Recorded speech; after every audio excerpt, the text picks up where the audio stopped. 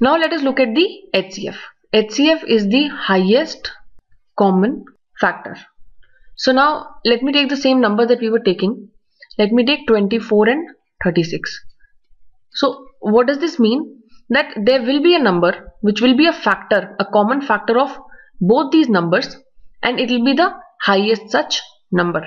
So now in this case, okay, just by looking at it, you may know that the HCF of these numbers will be equal to 12, because 12 is a factor of 24. 24 is equal to 12 into 2. It is also a factor of 36. 36 is 12 into 3. But how do we find it out? Again, we have these four methods. First is the prime factor. So I am trying to find out HCF of 36 and 24. Again, I list down the factors of prime factors of 36, which is equal to 2 into 2 into 3 into 3, that is 36. Similarly, I list down the factors of 24, which is equal to 2 into 2 into 2 into 3. This is what I have. Now in this case, when I'm trying to find out the HCF, again I will make groups. So I have a group of 2's here and I have a group of 3's here. But in case of LCM, I was taking the bigger group. So if I were to find out the LCM of these, I will take the bigger group of 2's here, that is 2 into 2 into 2, and the bigger group of 3's. So let me just divide this also for you.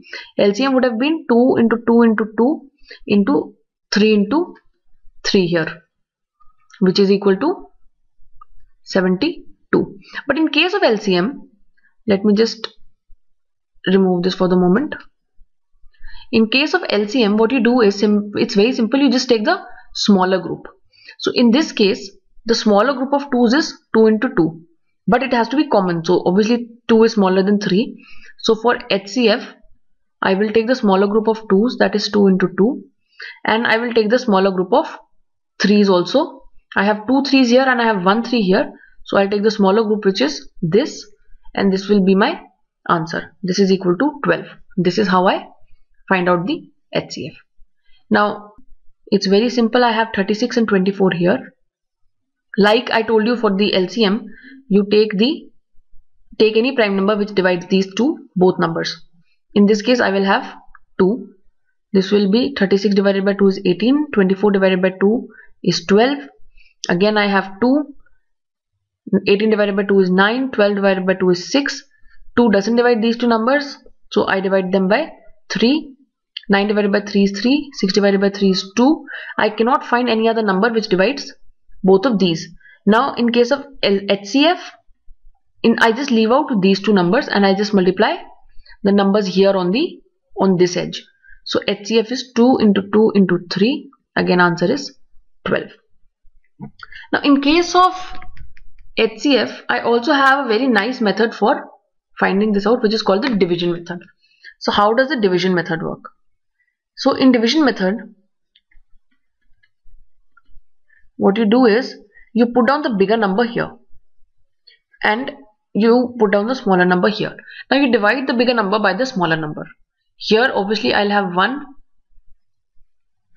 I subtract these two, I get 12. Now the second step is that again you draw this and you bring this number over to here. This number goes back here. So in this case, I have 24 here and I divide now this smaller number by the remainder that I have left. In this case, this is going to be 2. This is 24.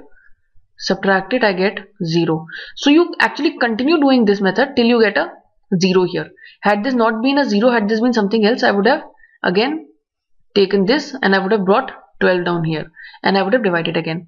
Now in this case, as soon as I get a 0, I stop and my HCF is simply the last divisor, in this case 12. So it is very simple to find the HCF using this division method. Now again I can find out the HCF using LCM. As I told you, LCM of A and B was A into B divided by HCF of A into B. Obviously, as a corollary, I can also find the HCF, which is simply A into B divided by the LCM.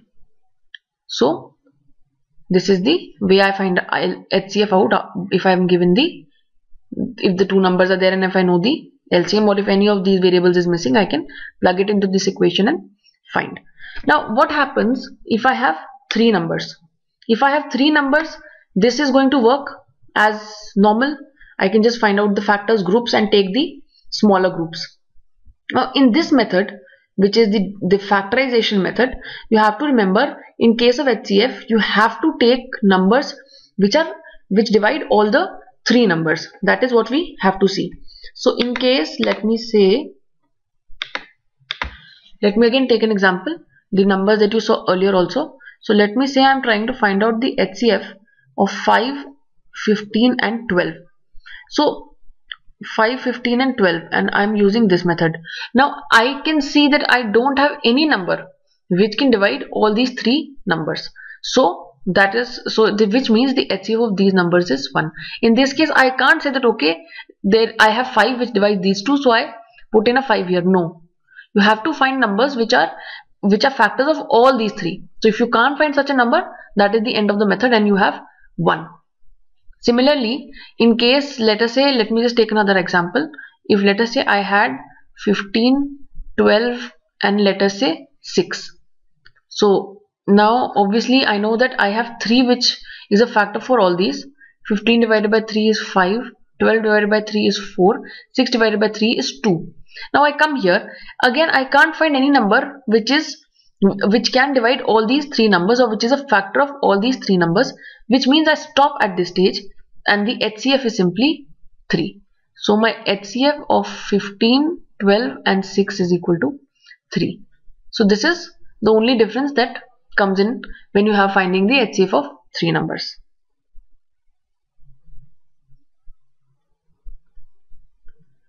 Okay, now here are certain relations. Again, just to remind you, LCM of A and B is A into B divided by HCF of A into B. So let's say I'm trying to find out the LCM of 21 and 6. So if I just plug into this, I will have 21 into 6 divided by HCF.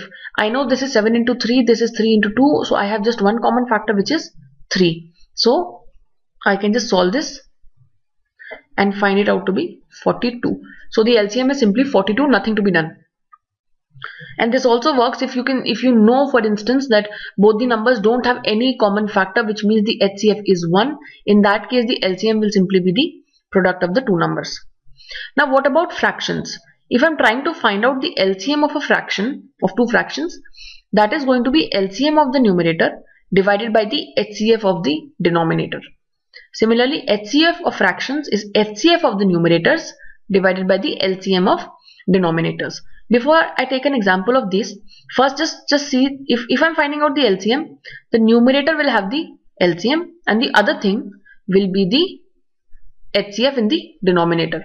So whenever you're finding out LCM or HCF of the fractions, the numerator will have the same function. So if you see, if you're finding out the HCF of fractions, for the numerators you will also take the HCF in the numerators, and denominator will be the other thing, which is the LCM. Now let me take a very simple example of this. Let me say I want to find out the LCM and HCF of 1 by 3 and 2 by 3. So let me first find out the LCM. So LCM of 1 by 3 and 2 by 3. So if I just see here, if I am finding out the LCM, I first need to find out the LCM of the numerators. So that is, numerator of this is 1 and numerator of this fraction is 2, divided by the HCF of the denominators. Here in this case, HCF of this is 3, HCF of this is also 3.